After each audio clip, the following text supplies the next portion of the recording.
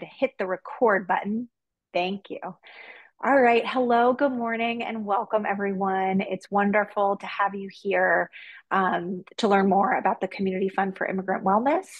The session is being recorded, and we will send this out as well as putting this on our website, and we'll send out the slides as well, of course, and we'll post those on our website as well. So all of this can be accessible to you after the fact. So I'm Caitlin O'Brien. I am the Director of Learning and Community Impact at the Scattergood Foundation and have been working with the Community Fund for Immigrant Wellness since its inception in 2017.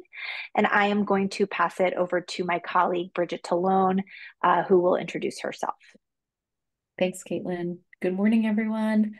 I'm Bridget Talone. I'm the Grants Manager for Learning and Community Impact, and I'm happy to be joining this info session today. I'll be monitoring the chat. If people have questions, I'll try and elevate those. Wonderful. Thank you so much. So I'm going to get started. We did review some of the questions that came in. That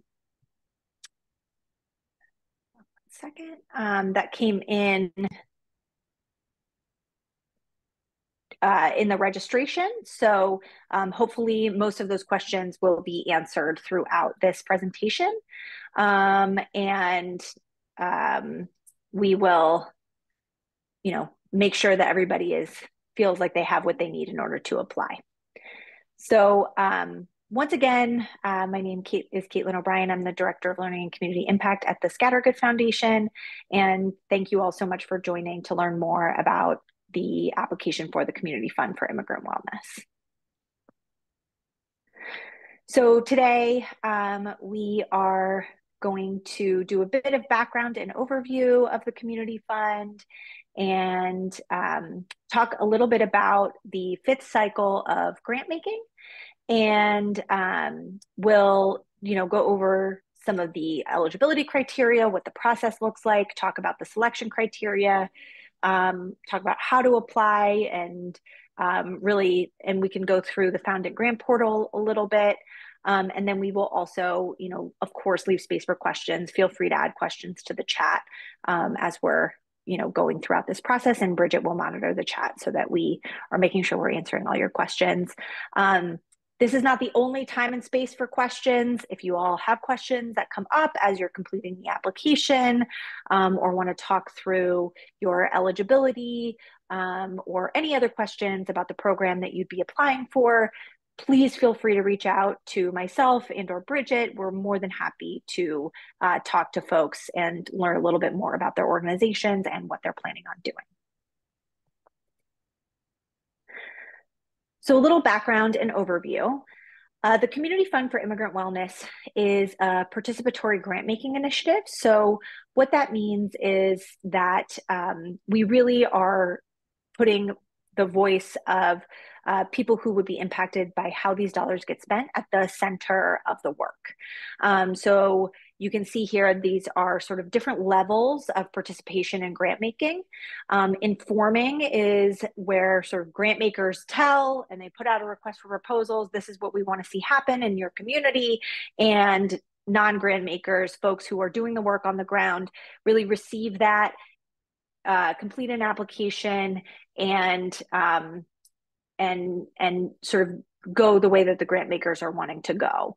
There's a much more traditional philanthropic approach. There's some approaches in the middle there, and what we're really working to get to is that blue box on the end there, which is deciding, which is really two-way communication that leads to really collaborative decision making.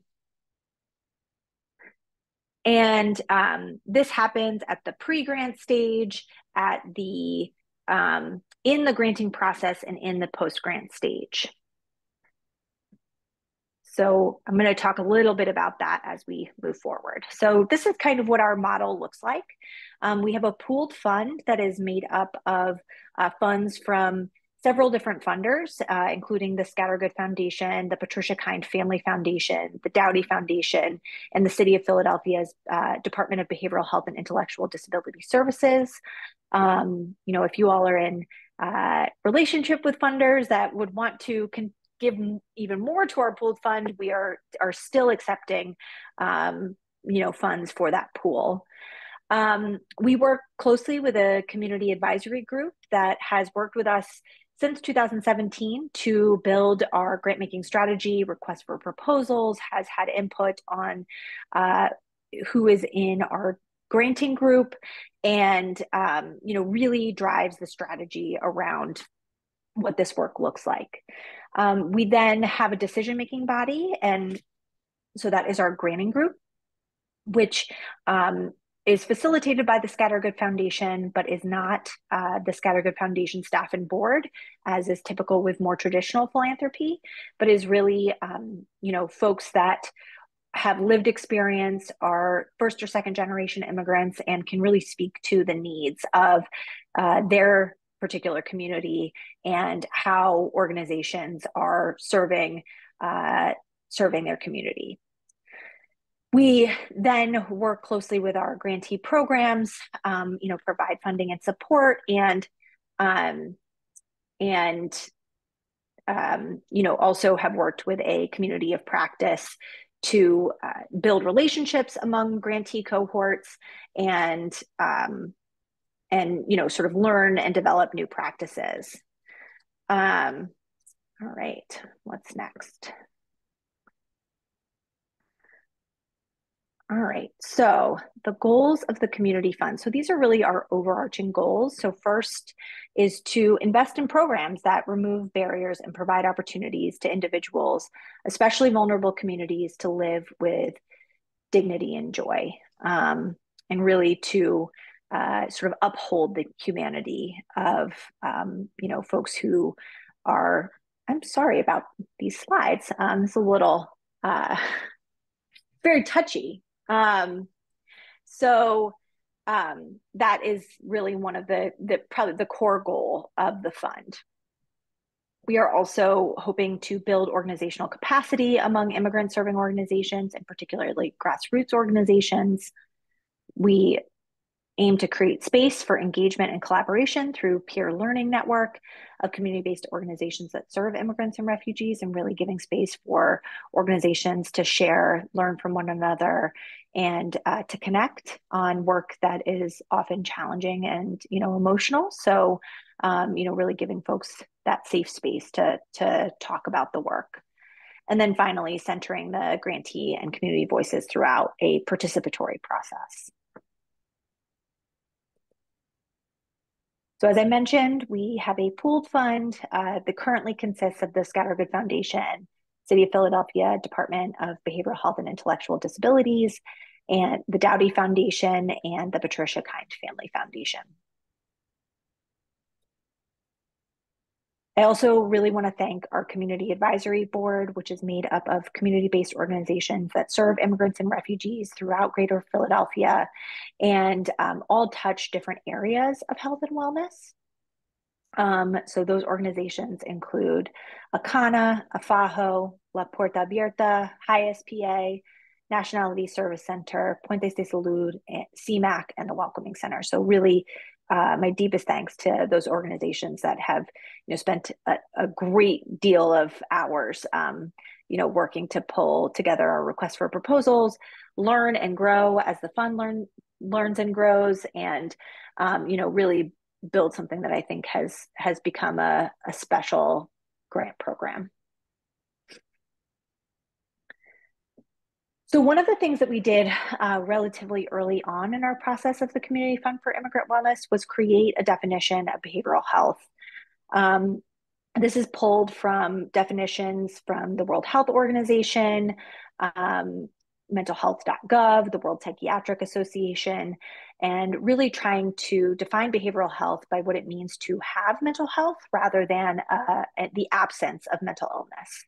So behavioral health is a dynamic state of well-being which enables individuals to use their abilities in harmony with societal values. Important components of mental health include an individual's ability to recognize, express, and manage emotions, cope with the normal stresses of life, relate to others and function in social roles, maintain a healthy relationship to addictive substances, make a contribution to the community, and realize their own potential.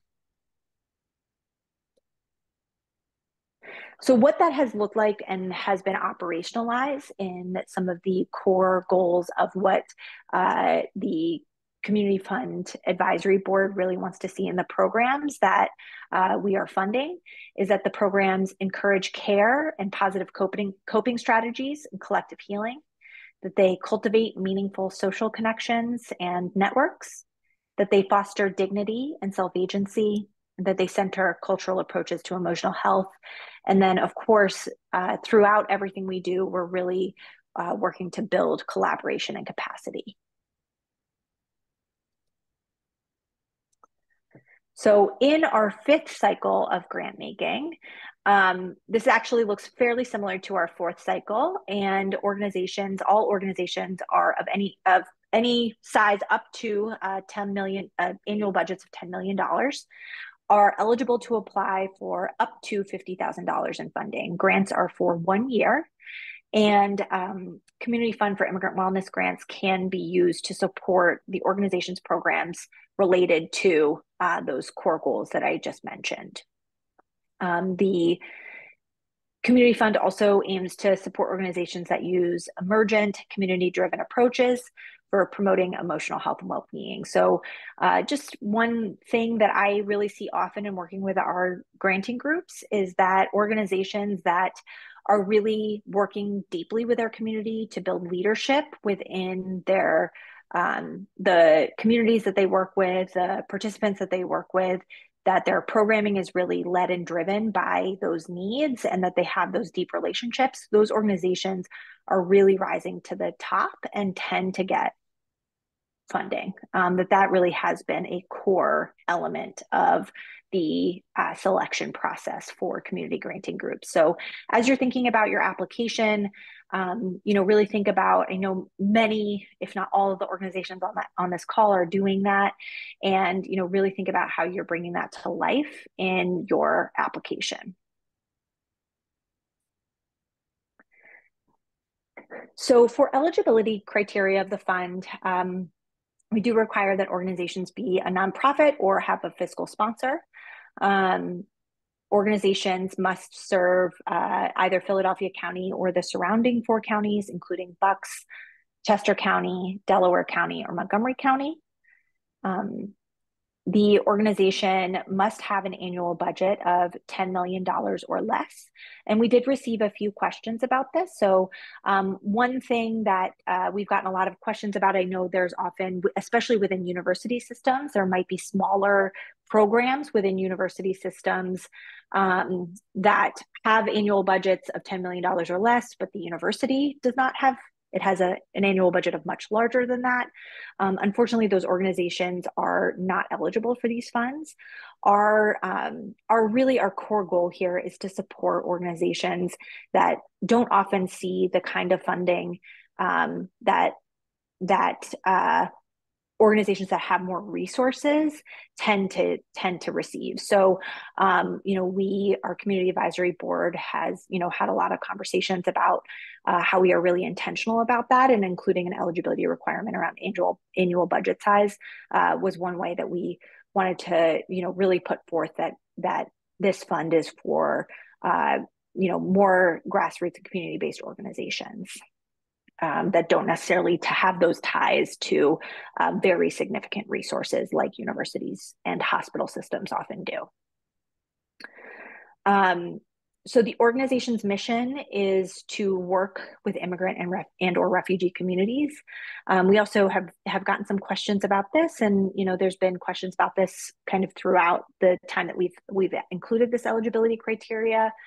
And our community advisory board has had a lot of really thoughtful conversations about this particular eligibility criteria, and has felt that organizations where their core mission is really to serve immigrants and refugees, putting cultural needs really at the center of the work is so critically important, and especially to work in the emotional health and wellness space, that this fund's goal is really to put that piece at the center. So by putting this eligibility requirement in place, it's really about supporting organizations that are putting cultural needs, and centering the cultural practices really at the center of the work.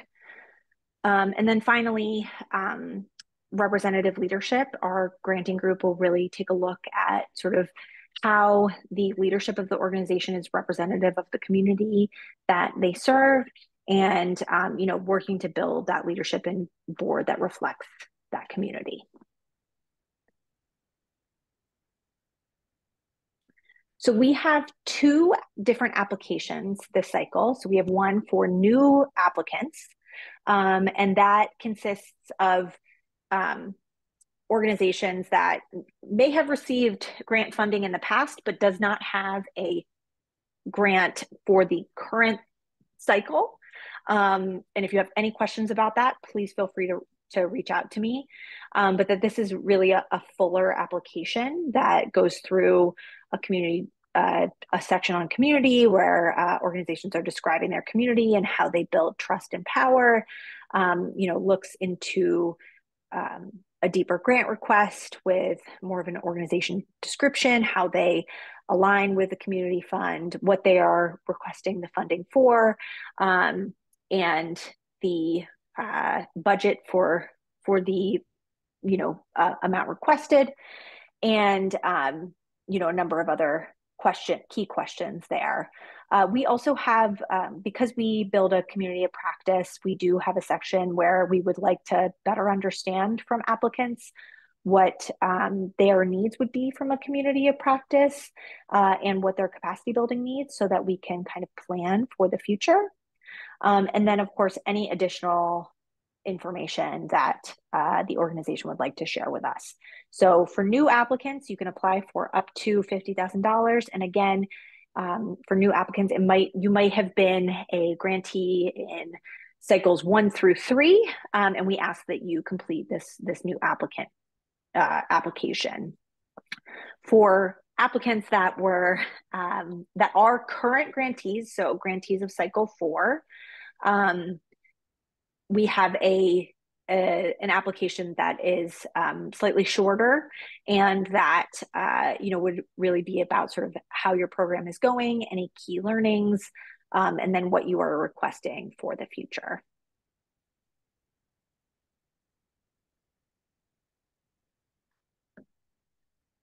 So in terms of timeline, we opened the application a couple weeks ago in February. Of course, today is our virtual information session. Then our application period closes on Wednesday, April 3rd at 5 p.m. I highly recommend getting into the grant portal kind of as early as you can, even just to look around and make sure that sort of you can pull all the elements of the application together. And we also know that organizations are busy, and that we will likely get applications in, most of them on April 3rd, but please go in there, take a look around so you can ask any questions or reach out to myself or Bridget, before the deadline, when we'll likely to get a lot of questions and may not have quite as much of the time and capacity to be able to, have those thoughtful conversations. And we really do welcome you all reaching out. So we will do in the spring some due diligence and application review. And then in June, organizations can expect to hear back about their grant award status. And we will be contracting with applicants and paying out grants, and then for a grant period from July to June of next year.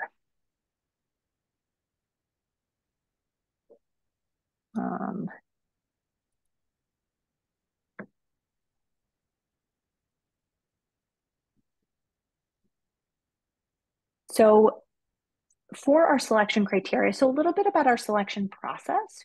As I mentioned earlier, we work with a granting group that reviews applications and makes grant decisions. It is an eligibility requirement that those individuals have lived experience as a first or second generation immigrant. So they are bringing that lived experience to the work. They must be nominated by a community advisory board member and selected through brief application process where we're really trying to get a sense of folks' perspectives and their background so that we're building a diverse group of members. Grant group members participate in an onboarding session with the Scattergood Foundation. They conduct individual review of applications and participate in a series of discussion sessions to ultimately select grantees.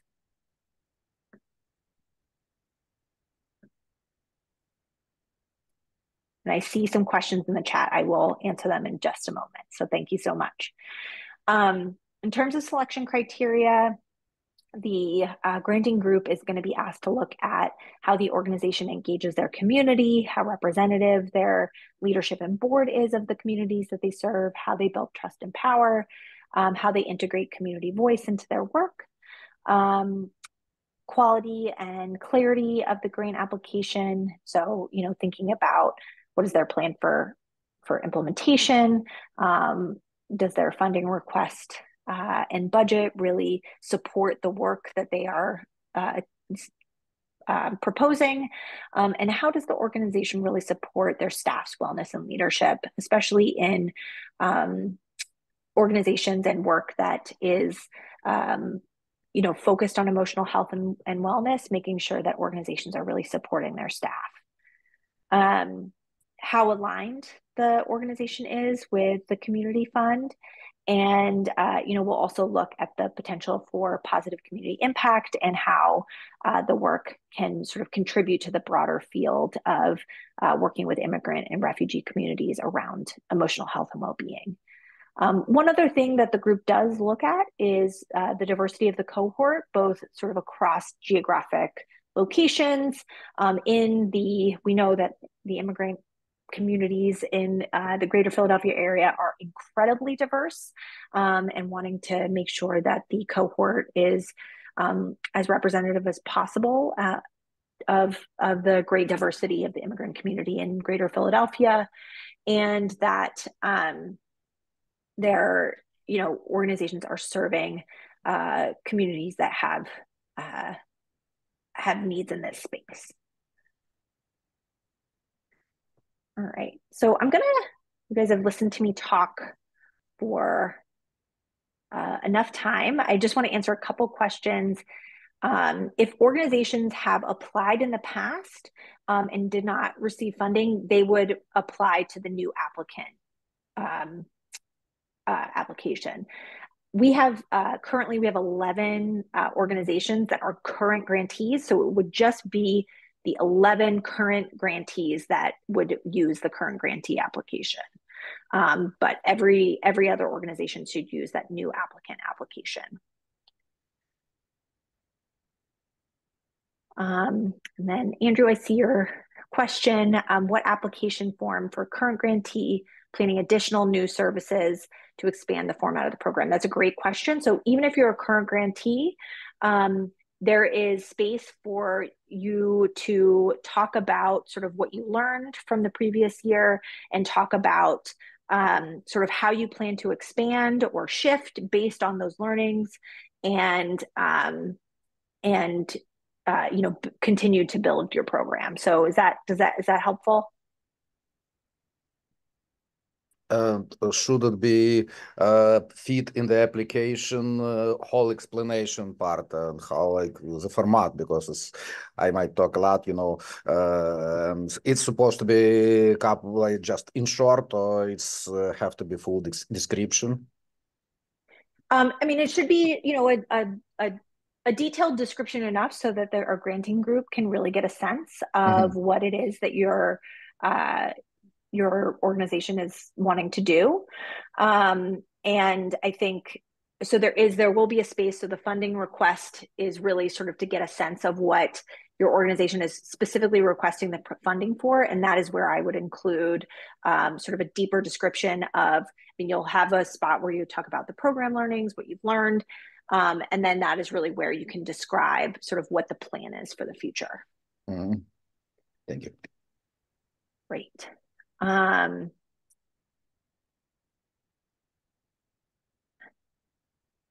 So Lusana, I'm seeing your question. I think maybe we should have a conversation about sort of, you know, that at Summer Search, your organization, the mission is to create greater equity and expand pathways for students of color in low-income communities, and that, you know, many of the students you serve, I'm happy to have a sort of more one-on-one conversation to answer that question. It's possible that you may not be eligible simply because really sort of placing the immigrant experience really central to the work is really where this fund's approach lies. So, but I'm happy to have a one-on-one conversation to learn a little bit more about your program.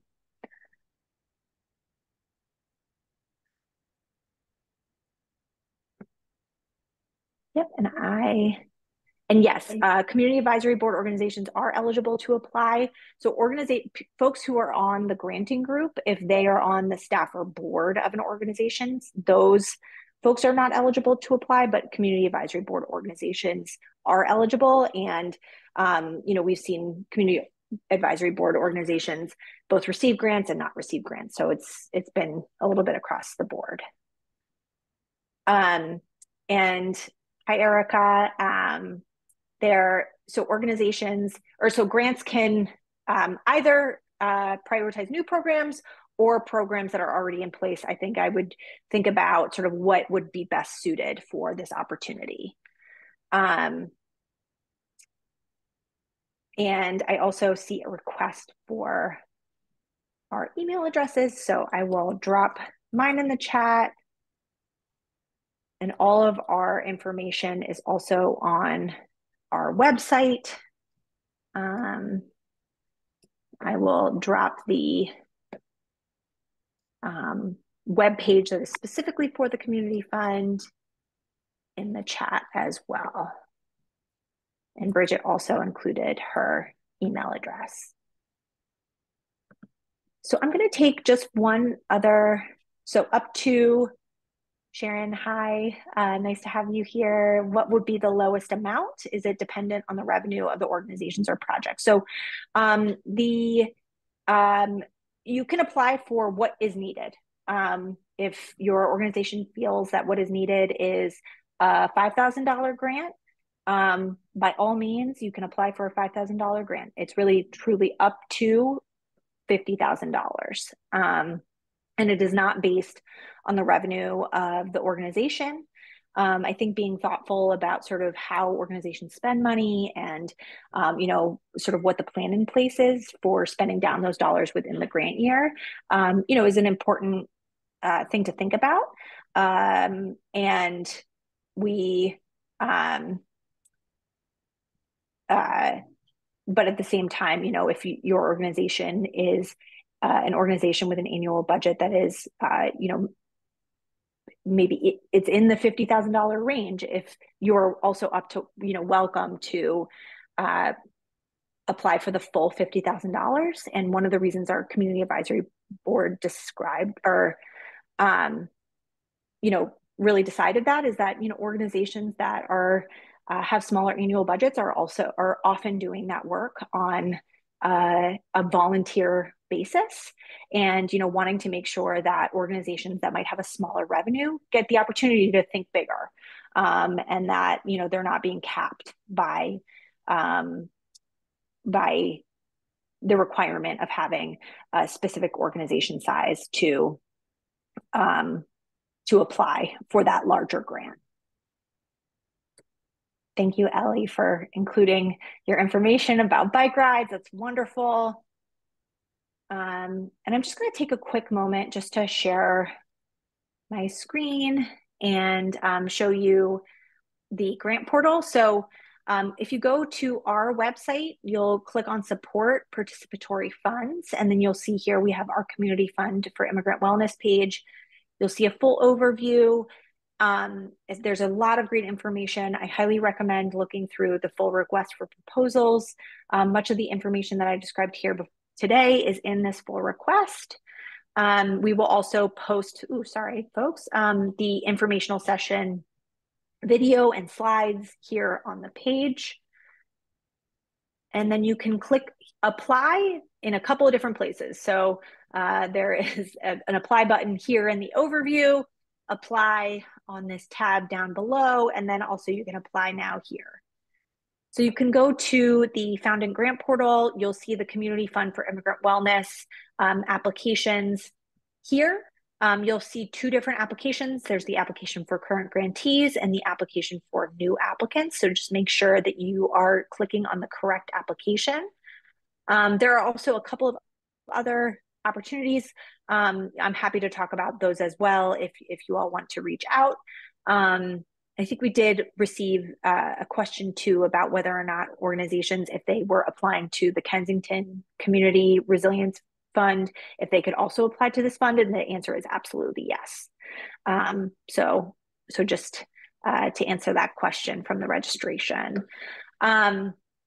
You can click log on or create an account to apply. This will take you to a log on page. If you already have an account, feel free to include your email address and password and simply log on. If you've forgotten your password, you can click this convenient forgot your password button, or you're more than welcome to reach out to myself or Bridget, and we can help reset your account. Or you can click create new account and it will direct you to a page where you include information about your organization, your individual user information, information about your executive officer, and will create a password. And then you can go from there. Just to go back, I log on, take my role to applicant because and you can see here, I can go to the apply page and click here to apply. You'll see that once you've created an account, you'll be able to click there to apply. And you can complete the application right here in the portal. And if you scroll down, you can save the application or submit. And, if you all are writing your application out in like Google Docs or in a Word document, please just make sure you're being cognizant of the character limits. So you have that in mind as if you're completing it elsewhere. I'm going to stop my share, just see if there are any other questions.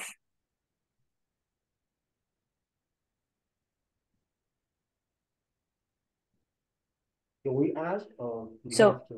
Right. So yeah, you can feel free to ask. I'm gonna just answer this quick question in the chat from Krista. Hi, Krista. No, the organization does not have to address all aspects of the definition of behavioral health. What it should address all of are those sort of core program goals. So encouraging positive coping strategies, collective healing, building dignity and self-agency, building meaningful connections and social networks, and the final one, centering cultural approaches to emotional health. Absolutely. And Alaska? Yes, thank you. Question? My name is Alaska Wisner. I work for the Minority Center, and I'm happy to be here. We have been struggling. We have an immigrant proposal for schools, and we even met with some school districts to benefit about. They said the proposal was good, but they didn't have funding. We started going to different groups. So first, my question is, to be as a new person, do I have to be nominated by the advisory board before I can put an application together? Do I have to be nominated before writing an application? You do not have to be nominated in order to write an application for the fund. The only thing that you have to be nominated for is for our granting group to participate in the review and evaluation of applications. But no, you do not need to be nominated. You can, this is an open application. The second question is that, can it be school-based? Can we also provide services in schools? Yes, 100%. We funded a good number of organizations that are providing services in schools. Absolutely. Yes, I'm very impressed with this because we have our immigrant mentorship program for schools, and we've been struggling to get it funded. And but anyway, I'm happy to hear this, and I will take advantage of this. Wonderful. Yeah, and please feel free to reach out if you want to talk further. All right, thank you.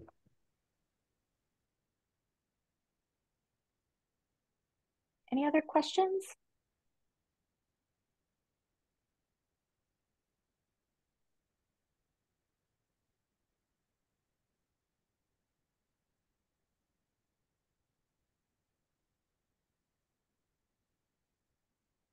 I feel like I should be playing Jeopardy music. Caitlin, Yes, I see. Oh, yeah, Okay, a couple questions coming in. All right, here we go. So do we fund legal services? Yes, absolutely we do. We recognize that legal services and, working with folks around their legal status is a really important part of mental health, a foundational part of mental health. I think one thing that I have seen, just a tip from me to you and working with granting groups, is that often the legal services that get funded typically are ones that talk about sort of the way in which organizations are interacting with their clients, and that there is often some level of trauma-informed practice that has been integrated, and that there is a strong sort of attention to the emotional health and well-being of the folks that are being served. So yes, absolutely. And just sort of a tip on sort of how to think about it for specifically this application is to think about talking about the individual interactions with clients and communities. No, we did not cover reporting requirements. So one of the things that one of the participatory elements too is also, we've built a community of practice for our grantees, and also want to work with organizations sort of around what they want to share about the work. We typically do have an end of the year kind of culminating activity. I would say the reporting requirements are not particularly stringent, and we will work with grantees around sort of what makes most sense for them. And for really the goal of the reporting is like sharing and learning. And, we will have some level of financial reporting, which is likely just have you spent down the grant funds. But it is really, our hope is really to have it be more around sharing and learning than sort of very strict metrics around reporting.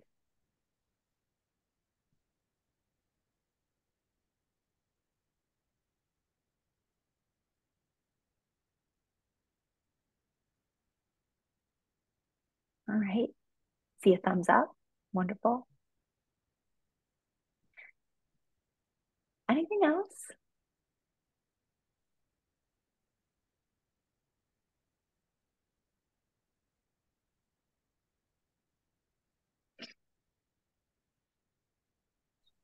I have a question, if I may, and apologies, I didn't raise my hand, and sorry, without video, I'm in transition.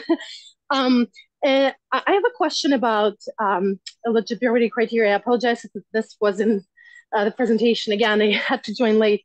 Does the organization have to be focused solely on working with the immigrant community, or could it have other communities of interest, such as, unhoused individuals, etc., which partly intersect, but not altogether?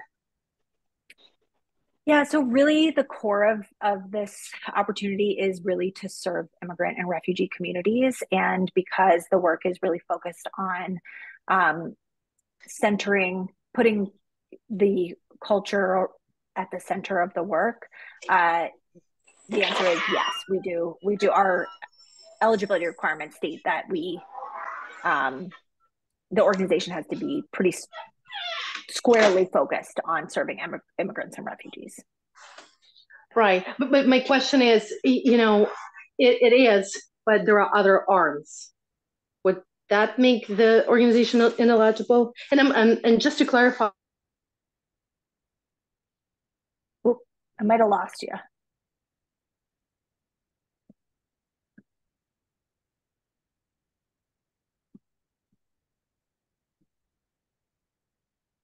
I think I might have lost you. I'm so sorry. I was switching no to another. I was switching to another network. And let's see if I can do my video. Yeah. So my question was, and thank you for making the time for it. If if the organization if the organization's focus is primarily on immigrants, but it just does other work as well, so that, you know, that community, that immigrant community, can also exist and benefit. I mean, it definitely sounds like it, you know, it's definitely possible. And I'm happy to sort of learn a little bit more. I know we've also, I also owe you an email. But yes. No worries. No worries. No, well, I appreciate it. Yeah. Let's just talk a little bit more. Sounds great. Thank you. I appreciate it. Thanks. Yeah.